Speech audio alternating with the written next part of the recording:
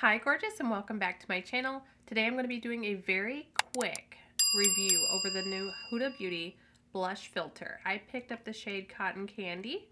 This thing is an incredible price point. I paid $22, I believe it was $22 off of Sephora. It is a 12-month shelf life, and you get 4.5 ml of product in here. And there are 5 shades, however I only wanted the one. Surprisingly though, the packaging for something as cost efficient as this is absolutely amazing. This shade is incredible. What a beautiful soft pink shade.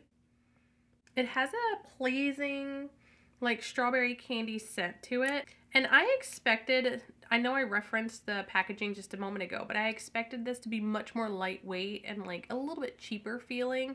But it's not. It's actually very pleasing to hold. And I feel like this is going to be very simple and like low maintenance to store. I don't think I'll have any problems traveling with this as well. As I mentioned, there are 5 different shades. It is lightweight, melts on the skin, and gives a soft focus finish.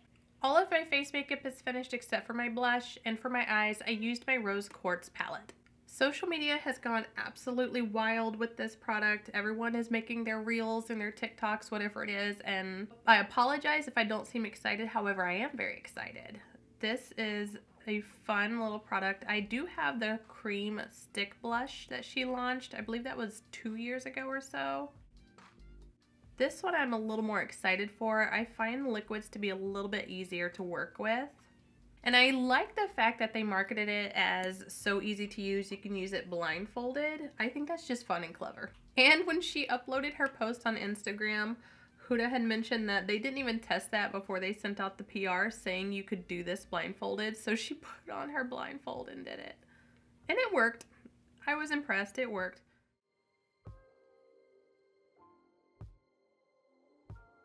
This shade was actually the most appealing to me, and I think it's probably going to work the best for my skin tone. The scent doesn't bother me. It's pretty light, but it has a very pleasing, like strawberry candy type of scent. It's actually quite blurring, and it's a lot more matte than I thought it would be. I thought it would have a little bit more of a glow to it, but it has that filtered effect like she had shown on her Instagram. I do agree with that. I do think there is a soft blurring, like filtered look to it. This time I'm going to apply it directly to my cheeks. I do have a set base, and she did mention that you can use this over powder, and I am using a Danessa Myricks My Kitco My 8 brush. I want to see if it will disturb my face makeup. My voice is still not back to 100%. I'm still a little sick and still have a sore throat. It's blending perfectly fine. I think I like it more put on the back of my hand and picked up with the brush that way.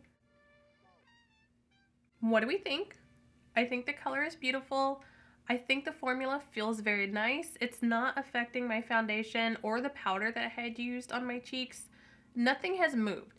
My face looks blurred and filtered where I placed the shadow. That much I'll agree with. It has a very soft filtering look to it. So as far as marketing claims, I do think it lives up to that claim.